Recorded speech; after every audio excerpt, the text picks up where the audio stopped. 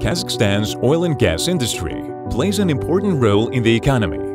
Most of the country's reserves are concentrated in the three major fields of Kashagan, Tengiz, and Karachaganak. For instance, in terms of the volume of black gold, Kazakhstan is the world's 12th largest oil producer and the 22nd largest gas producer.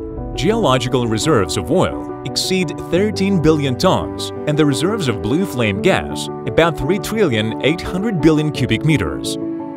Today, the traditional oil and gas sector is trying to move away from raw material orientation towards value-added products. For example, the Atyrau refinery has started to produce industrial aromatic hydrocarbons for the first time since 2019.